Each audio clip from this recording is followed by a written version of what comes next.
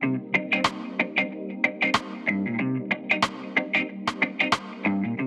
it's interesting because for the first day, talking about digital violence prevention in Africa, I thought it was interesting to see how even though we're talking about prevention of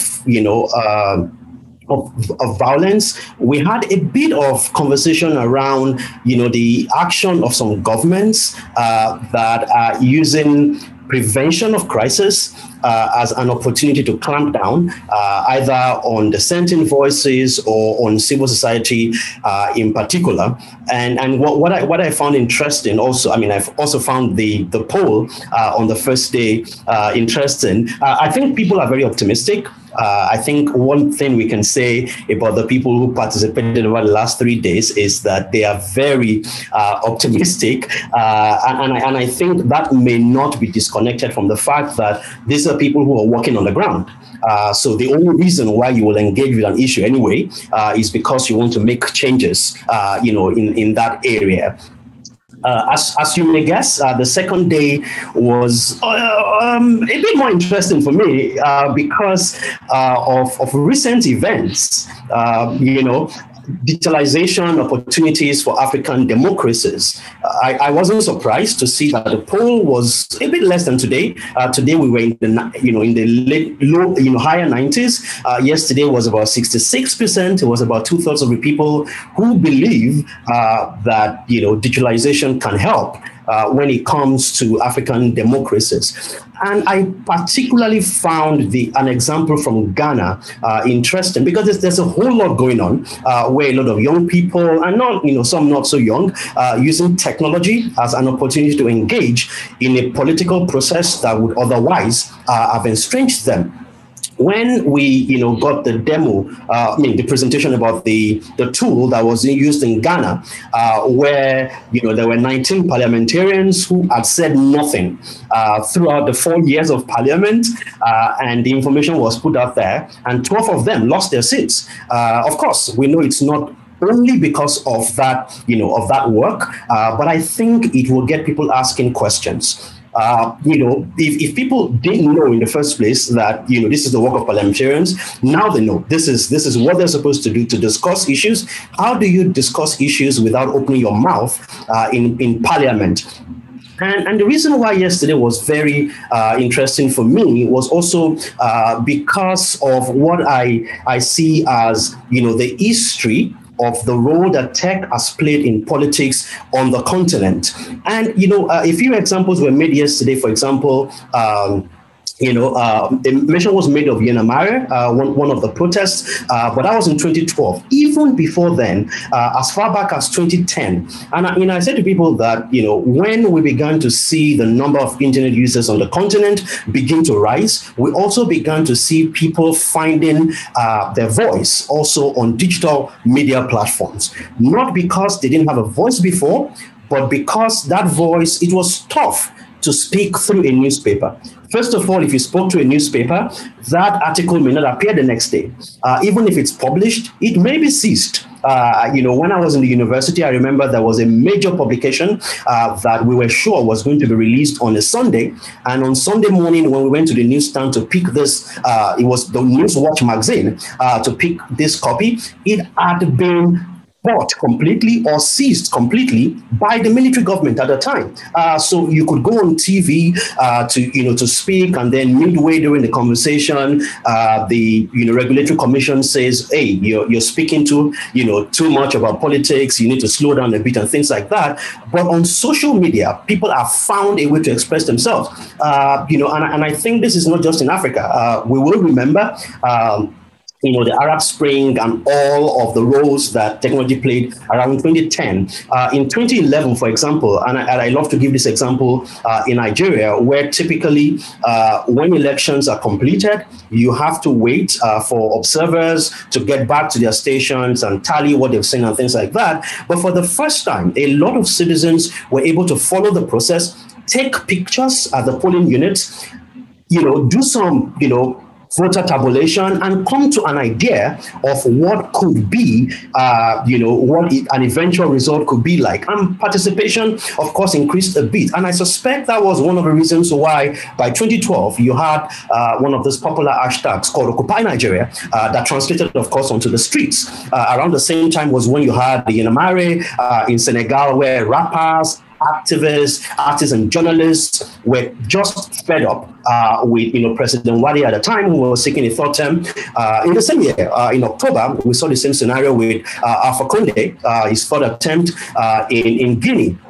And in 2014, at the same time, when you had the hashtag for Bring Back Our Girls in Nigeria, which was citizens basically saying to government, you're not doing your work. You're supposed to find these 300 girls that were kidnapped by terrorists. And at about the same time, we're beginning to see, a similar protest, but not for the same issue. Sassofid and Le Bas Citoyen, you saw also for Burkina Faso, where there was a lot of social media campaign around of course, the work that was being done by President Compaoré at the time. You could go to 2015 when we had The Feast Must Fall. 2016 was a unique year for me because that was when Gambia has decided was a popular thing. A dictator for so many years, and suddenly, I'm glad to see fix the country. I'll get to 2021 in a bit. That was 2016. But you had between 2016 and now, we've had Zimbabwean Lives Matter, Congo is bleeding, Shut It All Down Namibia, End Anglophone Crisis in Cameroon, and you had NSAS protest in Nigeria in October last year, and of course this year you've had Fix the Country in Ghana. So definitely I was coming to that. But the important thing that we've seen is that as more citizens get online, yes, only about 39%, depending on what number you're quoting, only about 39% are online. But even with that 39%, there has been so much pressure in the political space that many governments are now reacting by shutting down the internet. Look at Uganda, look at Ethiopia, look at Cameroon, look at Chad. Chad seems to be holding the record in Africa right now for shutting down for over a year. But we hope that record, and no one is planning to meet that record, because let that record just die there. That was yesterday. And today we came to the most interesting topic for me. And the reason for that is because we're a very young continent. The median age in Africa is 19. We're talking about the fact that if we played our game right, youth and technology is always a dynamic opportunity for any country or even for any region.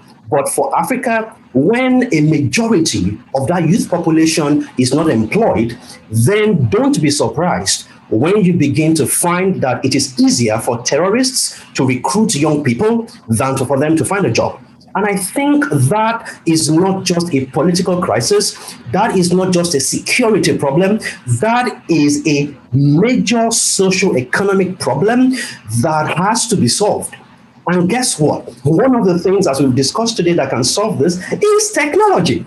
So left to me, I would assume that it makes absolute sense for every African nation to begin to deploy a lot more resources towards connecting young people to opportunities through technology. But that's not the case in many countries. You have the Universal Services Funds, which is basically a fraction between 1 and 2 or 2.5% of profit after tax from telecom companies collected by many countries across the continent, which is supposed to help with last mile solution so that somebody in Zarababa in Kano in Nigeria does not have to travel to Lagos before he can find a job that can help him and the rest of his family. But those funds are not being used for this exact purpose. And so, when you look at the numbers, it's a bit, there's a lot of room for optimism, because if you look, even though only 1 in 3 people have internet access right now, if you look back to just 30 years ago, well, not just 30 years ago, the percentage of internet users on the continent was 0.0001. And you can imagine that, even between 2000 and 2021, in 21 years, we've had about 130 times the number of internet users that we had in 2000, now in 2021. But it is still a sad fact that 2 out of 3 are still disconnected. I think that there's a lot of room for optimism, which I've heard over the last few days. In the polls, when you look at the polls, you can be sure that if someone is saying that in the face of the challenges, technology still presents a 96% opportunity to improve youth opportunities, then that is a lot of optimism. But I think the gap between optimism, which is the potential of Africa, and the reality that we all seek, is where the work lies. And that work, as has been said earlier, lies with nation states. Yes, pressure can come from civil society. Yes, pressure can come from young people. Yes, pressure can come from the private sector. Yes, pressure can even come from regional institutions like the AU, or ECOWAS, or SADC, or COMESA, or any regional institutions. But at the end of the day, we need political will for many of those nation states to be able to translate potential into, well, as we will do in days of physics, potential into kinetic, but to turn all of those potential opportunities into reality. What you will see if you look at the ecosystem, the tech ecosystem on the continent, and I'll close with this. If you look at the tech ecosystem in Africa, between 2001, when I got into the sector myself as a fresh graduate, and now, 20 years. In 20 years, we've moved from where people had ideas and just had to go and work either in a bank or a telco, and the idea died, to where people now out of school have an idea, share the idea with someone else, look for investment, find investment, and build companies.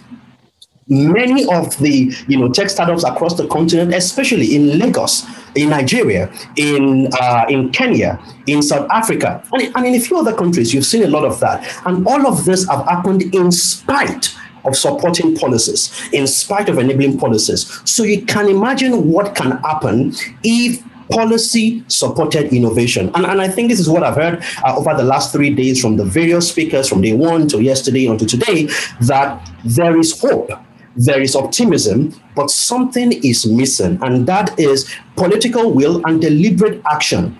Today, an average young person is literally being told that it pays you to be a criminal than to be a graduate in many countries.